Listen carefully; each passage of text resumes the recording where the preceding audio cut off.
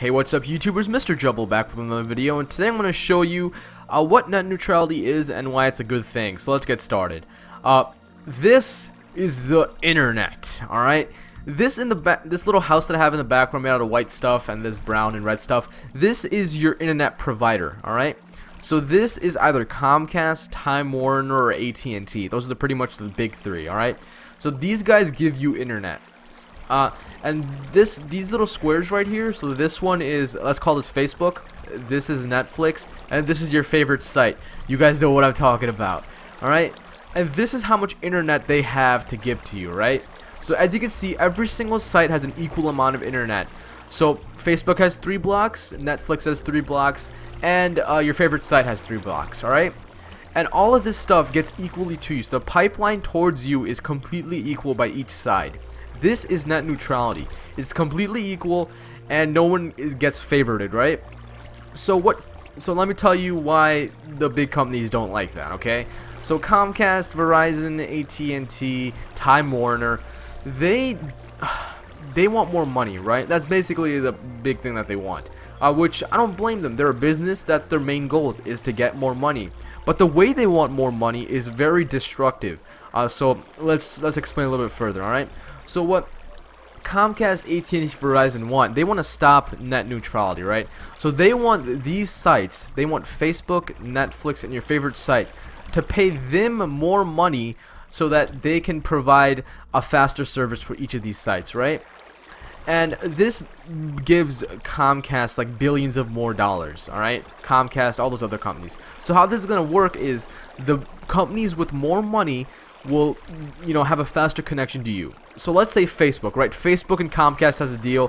Facebook gives Comcast a couple million, and they get 3 full blocks of internet, alright? Netflix doesn't, let's say Netflix doesn't have that much money, right? Netflix has a fair amount of money, but the way that they're set up, they benefit the user a lot, alright? So Netflix can't really offer as many millions as Facebook can, so Netflix gets 2 blocks of internet, right? So let me just let this water load out and you'll get the point. So remember, the water is how fast the internet gets to you. It's basically what the internet is made out of. So Netflix can only afford 2 blocks of internet because, you only have to pay $8 for like unlimited movies. And your favorite site, the pink one right here, they don't have that much money, right? Maybe they're a startup, they're a small company, and they basically can't afford to pay millions to Comcast to get fast internet. So they can only afford 1 block. So you guys can see how this kind of works, right? This becomes kind of unfair. The companies with more money get more space on the internet for them. This is unfair to the user, and it's basically the end result comes down on you, right? It makes services worse for you, alright? So Comcast is getting billions from these companies to give you internet, and Comcast is getting money from you, like $150 a month or something, to, give you internet. So Comcast is getting paid from 2 spaces now, right? From you and your service, right? Now, the problem this creates is these companies need to earn money, right? Netflix needs to earn money. Netflix has employees that they have to pay, and they have a service. They have to buy movie licenses, that kind of stuff, right? And you only paying $8 a month, they can't afford that much, right? So this Netflix company is gonna have, they might fire some people, they might restrict, they might make the price higher, and now you don't want that, right? First of all, it's already bad that a company has to fire its employees, but it's even worse if the service becomes more expensive to you, right? So instead of $8 a month, it freaking becomes like $30 a month, so they can benefit the cost, right? Because Netflix is paying Comcast millions, right? And they're only getting like $8 from you, so they have to increase the price so they get more money so they can balance it out again, right?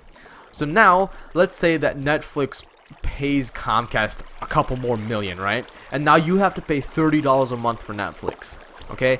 So now Netflix is on par with Facebook, right?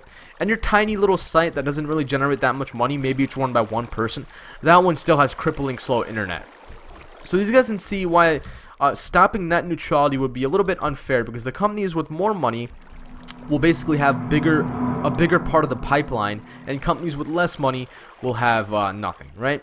And all of this stuff that they're doing is very bad towards you, because either you have to pay more or you're gonna have to watch a lot more ads on YouTube, right? Because that's how stuff works on the internet.